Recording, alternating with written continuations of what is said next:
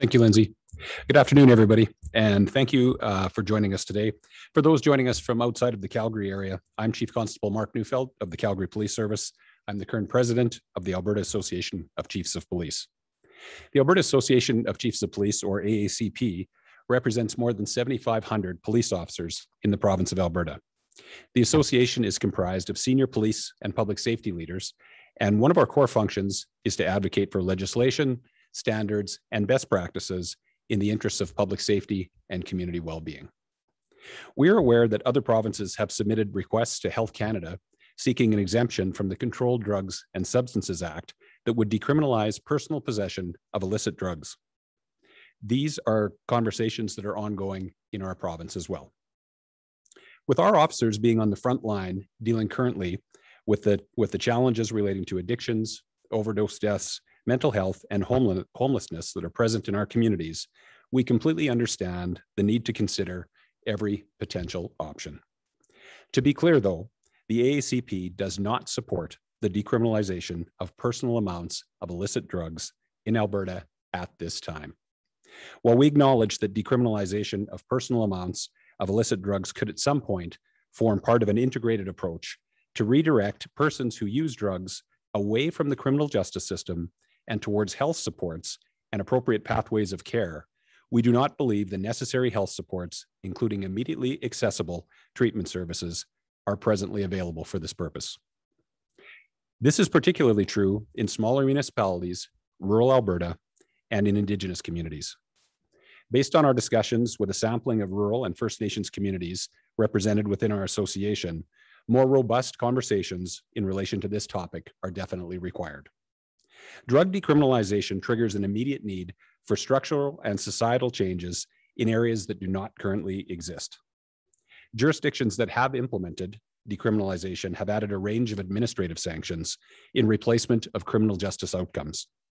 These sanctions are necessary and important so that police officers in communities are equipped with tools to address their public order and public safety responsibilities while still promoting better health outcomes for people who use drugs. This would include regulations for dealing with things like the use of drugs in public spaces, the use of drugs in areas near minors, discarded needles or other drug debris, and of course, public complaints regarding erratic or unpredictable behavior in our communities. AACP believes that any effort toward decriminalization must also include the establishment of an array of diversionary options that frontline police officers could access to connect people who use drugs with health and recovery-oriented supports. These must be established prior to decriminalization so that individuals who want access to treatment can be connected to those services and supports without unreasonable delay. By itself, decriminalization would not reduce rates of addiction or overdose. In fact, police in our province are already operating in what is effectively a decriminalized environment. What I mean by that is that Alberta police officers generally do not charge individuals found in possession of small quantities of illicit drugs unless there are aggravating factors present involving things like serious public safety concerns or associated criminal conduct that would require that type of a response. What is required, though, is a modernized public policy framework that involves all stakeholders at all levels of government, which would include health, public safety, social services, justice, and prosecution, and would include representation also from rural Alberta and Indigenous communities. I'll stop here and introduce my colleague, Chief Bryce Ironshirt of the Blood Tribe Police Service. Over to you, Bryce.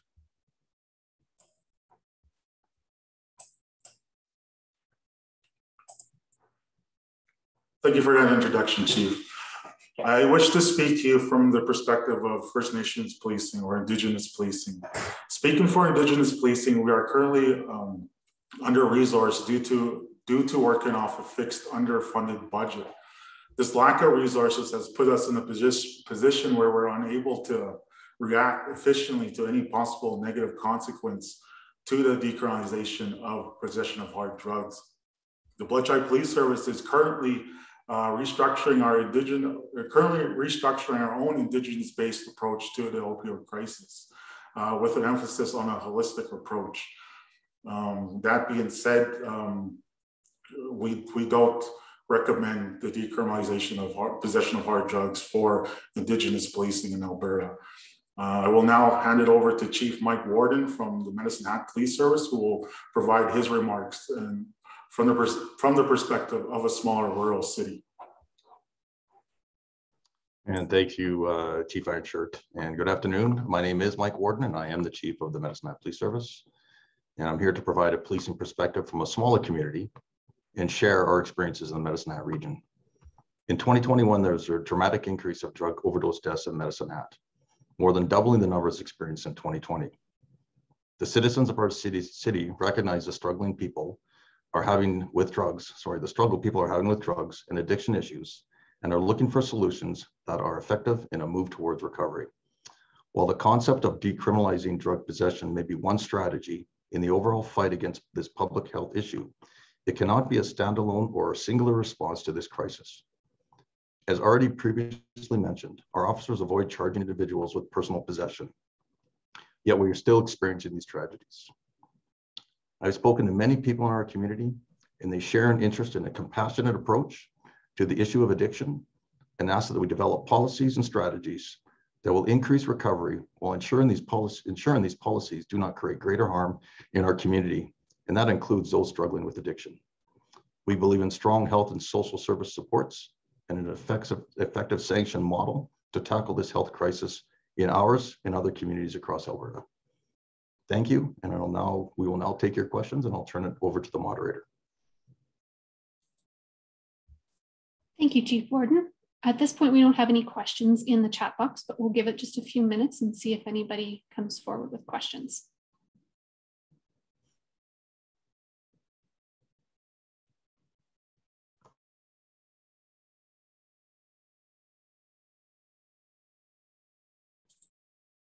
We have a question from Bill Graveland. Go ahead, Bill. Hi, Bill Graveland from the Canadian Press in Calgary. My first question is why make this statement now? I mean, are you concerned that there might be a move to decriminalize? Thanks, Bill. Great question. So yes, I would say that we're aware of a number of applications from other communities across Canada, and we're also aware of discussions that are occurring in our province as well. So, this is an application that's actually made to the federal government, to the Ministry of Health, and it isn't actually something that would require, to my understanding, change in legislation or anything like that. It is an exemption that could be granted that would make this a reality. I'm not concerned that this is moving forward in any way that's imminent, but I think it is a discussion that has been ongoing for the last number of years, which has been intensified, obviously, by the drug poisonings and opioid overdoses.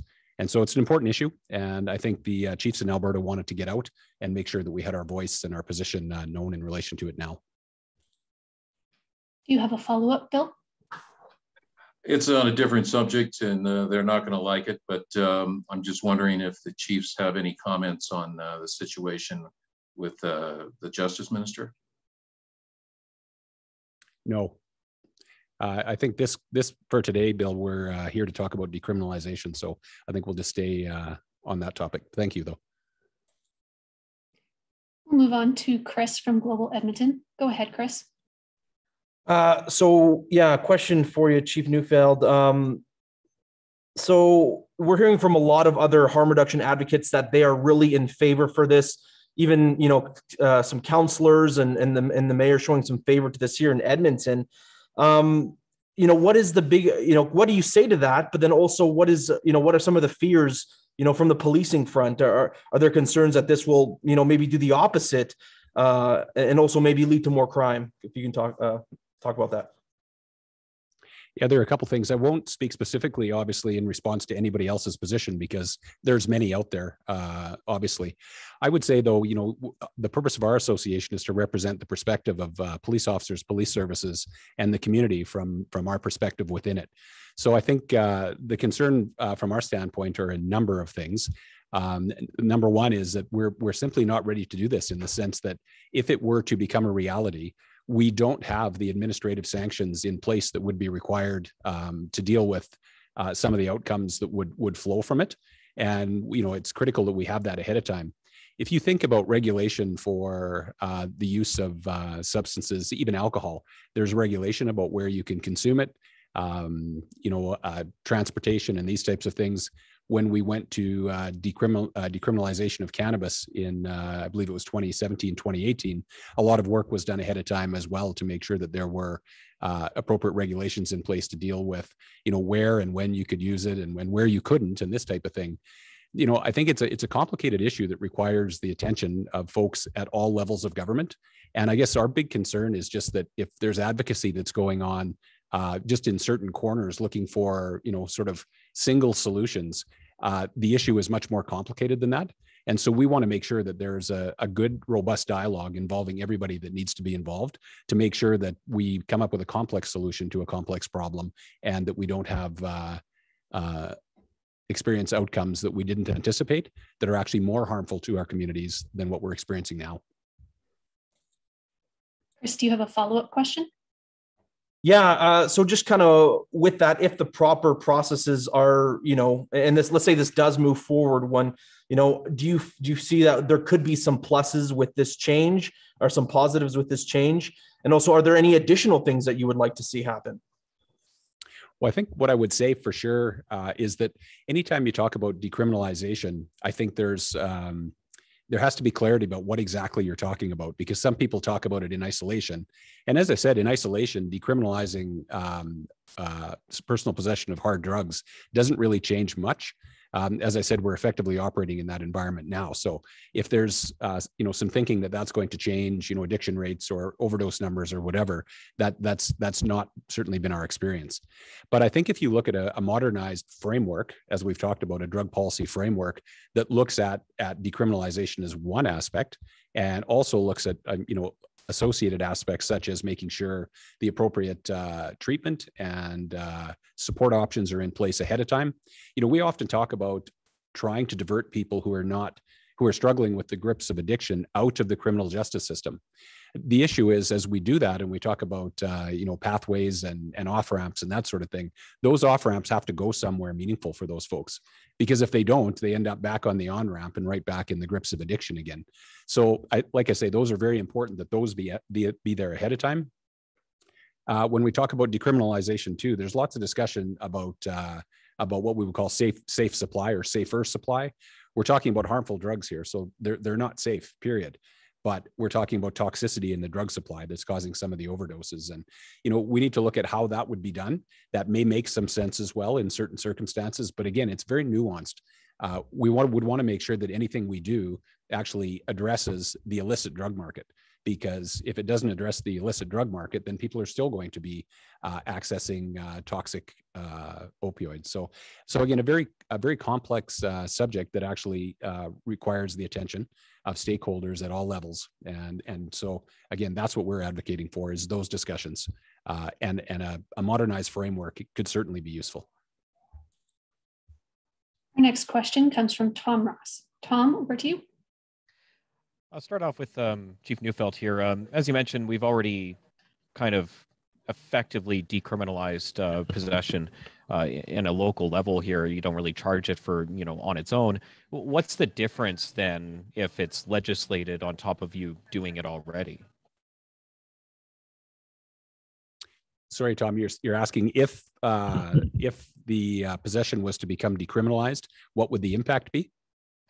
Yeah, essentially, because you're already sort of not charging people for small amounts of possession already. So what's the difference then if this legislation was brought in? Yeah, I think the big thing is that, and to be quite clear, we're talking about decriminalization, not legalization.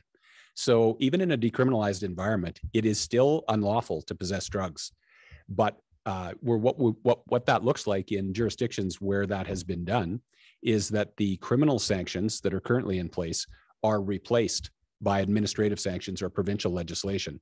And those are the types of things that would have to be in place, because if they weren't, as I indicated with respect to the examples regarding cannabis or alcohol, that would create a bunch of different issues in our community that the police officers would have no tools to deal with. So what we're talking about ahead of time is, if we're going to decriminalize and then we're going to put in administrative sanctions, which would include moving people toward health a healthcare system and recovery oriented supports, then those things would have to be in place. Otherwise, my prediction would be that we would have much more disorder and concerns in our community than we already do. Tom, do you have a follow-up? Yes, particularly I want to hear from Chief Ironshirt here. We know that there's overrepresentation of Indigenous populations in the criminal justice system. So, if this effort isn't being taken, what are some efforts maybe that we should be looking at from a policing perspective on addressing that and particularly getting rid of that, overrepresentation issue? Okay, this is my understanding of things, is that since the beginning of the opioid crisis, certain programs were developed that were for the majority of people. While Indigenous communities are very close-knit and the culture there is specific to them, we should start looking at actually going into the communities and getting more of an input from them. We're currently doing that at the Bloodshot Police Service, where we're in Blackfoot, it's called It Cannot Be, Mogono-Dapi, the gentle way, the kind way. We're getting input from absolutely everybody in the community, and we're going to use that to create our own programs. And that is specific to our Blackfoot culture and our beliefs. I think that's the first approach in looking at helping our Indigenous communities, is actually creating an approach that is specific to the actual community itself, and being mindful that each community is completely different than the next. We have to get that mindset that we're one universal Indigenous culture, and we're not. We're all different. We all have different understandings of life.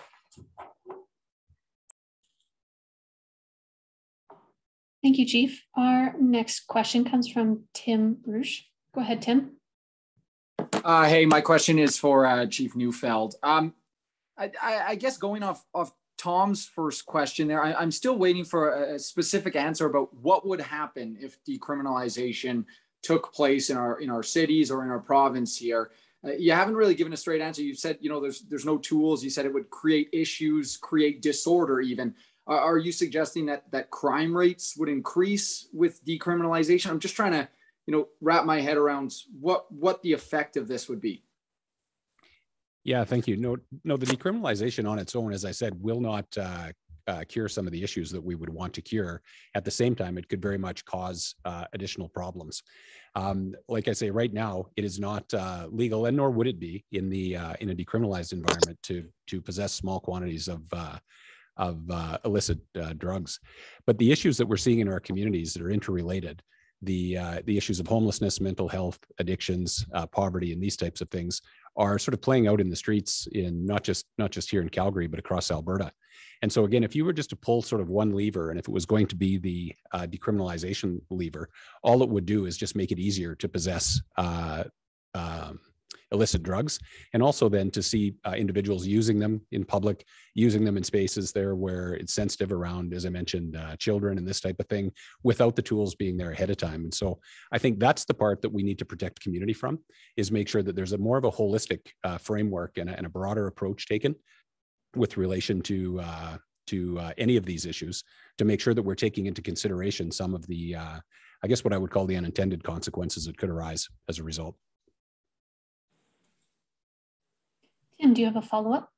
Yes, I do. I guess just going off of that, then what would make, let's say Vancouver, what would make Vancouver, the VPD there, ready for decriminalization that maybe the Calgary Police Service doesn't have? Or are you maybe suggesting that the VPD isn't ready for this? Well, you'd have to ask the VPD for their own position on it, of course. But I can tell you from our discussions with the BC Association of Chiefs of Police that their position in relation to this issue is the same as ours. We're not ready. Thank you, Tim. Our next question goes to Tegan. Tegan, go ahead. Hi, Tegan Rasha with Chat News and Medicine Hat. My first question is for Chief Neufeld. What are some differences that smaller cities or rural communities face regarding overdoses and possession compared to bigger cities like Calgary or Edmonton? Thanks. Great question, Tegan. Maybe I'll start off and then I might let Chief Warden speak to it since he's representing smaller communities. But, you know, I think the biggest concern from my colleagues when we've discussed this in relation to, you know, looking at this from the perspective of different municipalities is that in the smaller and rural communities, the types of services that would be required if we're going to divert people out of the criminal justice system through administrative sanctions, those types of services may not be as readily available. So I think it's around capacity in smaller services and the accessibility and availability of the services that would be required to support this. Mike, anything to add? No, I think that was pretty much how I would have answered that question as well, Chief. So I do know from a small center perspective that we are experiencing very similar issues as the bigger centers, just on a different scale.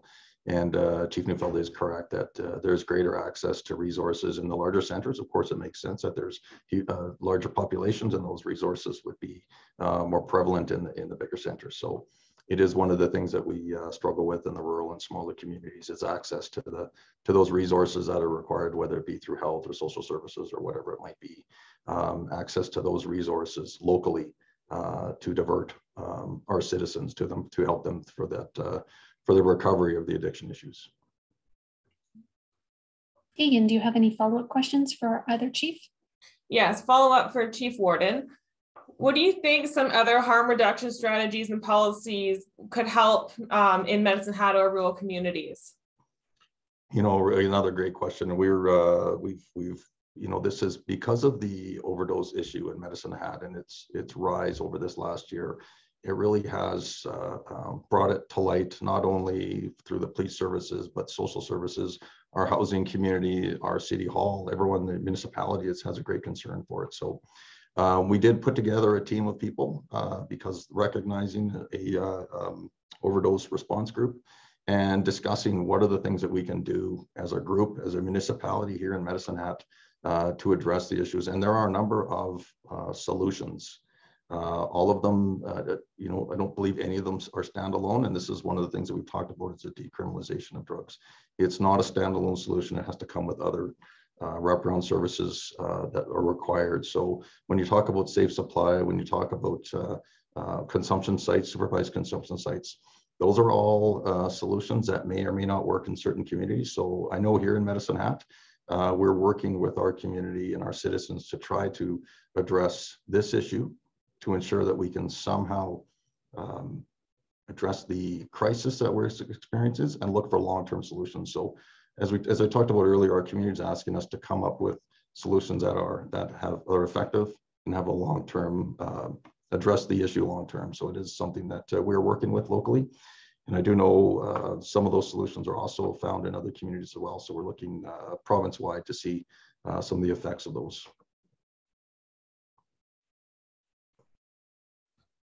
Thank you, Chief, and thank you, Tegan. We had one more question that came in by email, and we will have to make this a quick one because I think we're about to lose Chief Neufeld due to a technical difficulty.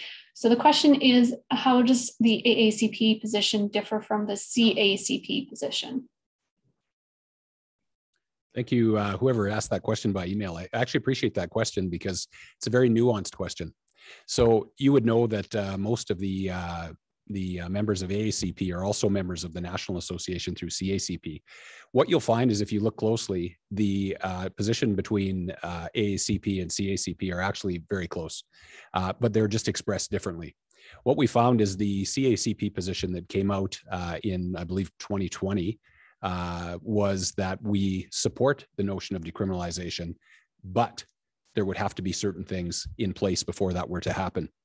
In some of the discussions since that time, it seems as though the dialogue around the police position has been maybe twisted or misunderstood or whatever it is to basically say the police support it, you know, sort of quote unquote it, without being clear about what it is. So basically what we're doing in Alberta here, recognizing what's happened since then, is being very clear that we do not support it at this time because or until certain things are in place. But if you look closely as to what those things would need to be for both the AACP and the CACP, I think you'll find that they're very much the same. But we are definitely not ready for it here in Alberta. And so we wanted to be very clear that from the perspective of the chiefs of police, that is very much the case, and we're not yet ready.